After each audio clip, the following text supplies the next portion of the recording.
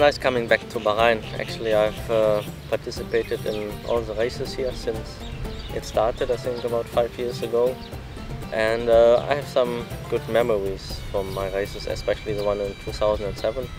We had a good finishing position, but especially a very exciting race with a good overtaking over Fernando on the outside in turn 4. That was very enjoyable.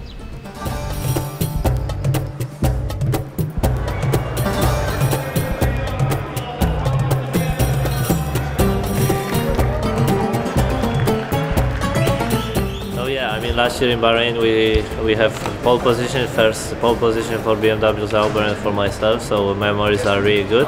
We finished although the race on third place, so it was not the best, but still behind 2 Ferraris, so the overall result was very good.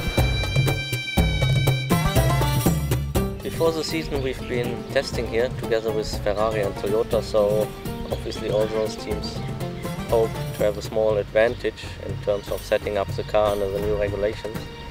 We were not perfectly lucky because there was a sandstorm which made it like impossible to test for 2 days. But still we got some useful data.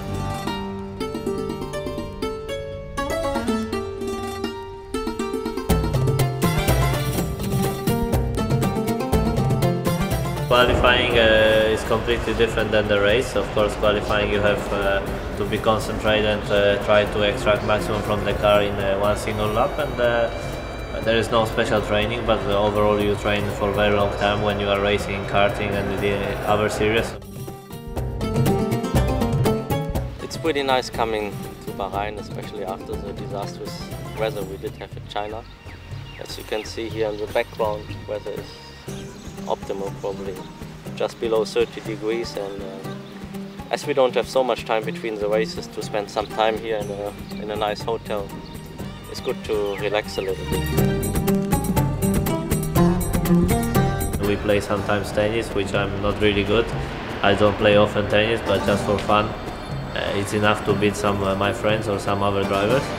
And we have nice battles. Of course the level is not very high, but it's good fun.